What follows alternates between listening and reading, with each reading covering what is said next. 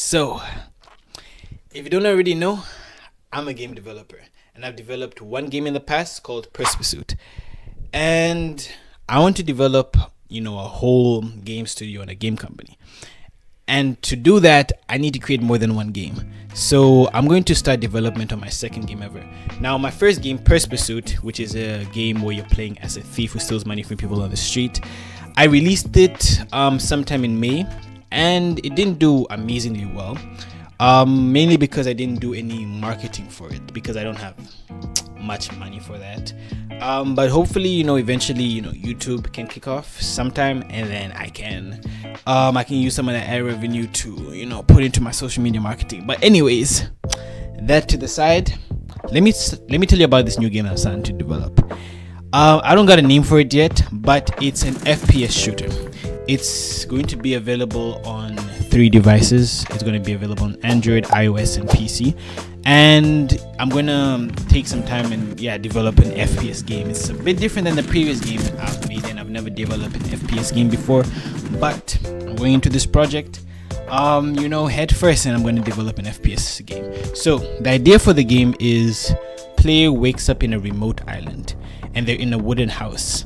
You start with a laser pistol, and eventually meteorites are going to come from the sky. They give extra points to upgrade the laser pistol to make it a more powerful gun later on. The enemies will come from underwater in waves, and little enemies are going to spawn from the meteorites as well, to make getting the material to upgrade your weapons a lot more difficult. So once a player gets enough points from the meteorites to upgrade their gun, they're gonna have to go back to the wooden house, and that's where they're gonna be given their workbench and they can upgrade the gun. But upgrading the gun is gonna unlock a boss battle where they're gonna have to defeat a giant enemy, which is way harder than the regular enemies that come in the waves. So once the boss is finally defeated, the player will get a chance to upgrade their gun, and the enemies will get a lot stronger though as a result of that. And the process will be repeated until the player reaches the final gun. So now let's get into development. So to create the game, I first opened up Unity, and then I renamed the file to Futuristic Survival Shooter, and there we go. Now I'm going to get started on creating this game. So to begin, I added a ground floor. This is going to act as the makeshift island, and then I added this bean.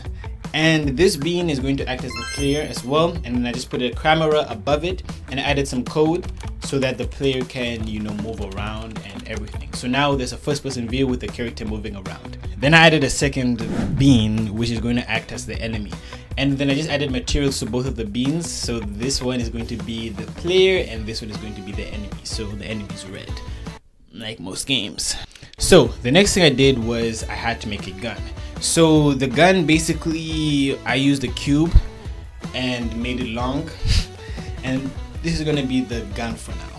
So this is what the player is going to use to shoot the enemies. So now I can move around, but as you can clearly see, this gun is going through the beam, and that's not what I want. I don't want the gun going through the enemy, so in order to fix that, I went to a tutorial to learn how to fix that. And I basically just watched this, and now it's not clipping through the enemy, as they call it, clipping. So now if you look at the enemies, we can see that they're just standing there menacingly, but they don't follow the player at all. So I had to slap a brain onto them, and now they follow the player wherever they go. Whenever the enemy touches the player, the game ends, and this end screen comes. So now I have an enemy and a gun to shoot, but the gun does not work. So I have to fix that. So I'm gonna add some bullets into the gun with some code, and I also added a crosshair so the player can aim. And now if the player shoots at the enemy 4 times, the enemy dies. So now I just have all these boxes and these beans.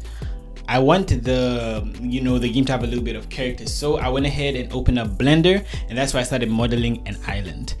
So yeah, here's the island that I modeled, and now I just added it to the game. So next I changed the skybox, like the sky, so it looks like nighttime, and I downloaded a water material online, and I added that as well. So now we have a water island, and the sky looks like night, so that's perfect. So now, as you can see, there are no mobile buttons because I've been playing the game with my computer this whole time.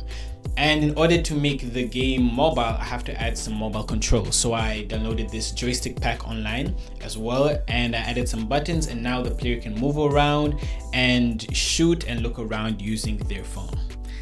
So now I'm going to model a gun because I don't want to be shooting out of a box anymore. So first I went into Google and I searched for a reference image for a gun, and then I added that reference image into Blender and I just traced it and added some color, and voila, now we have a gun. I just added it into Unity and added a little bit of muzzle flash, and that looks super epic. So the last thing I wanted to add was a proper crosshair because this little dot here, it ain't it. So I got rid of the dot, added a proper crosshair which I found online as well, and now we have a full FPS shooter that we can play on the phone.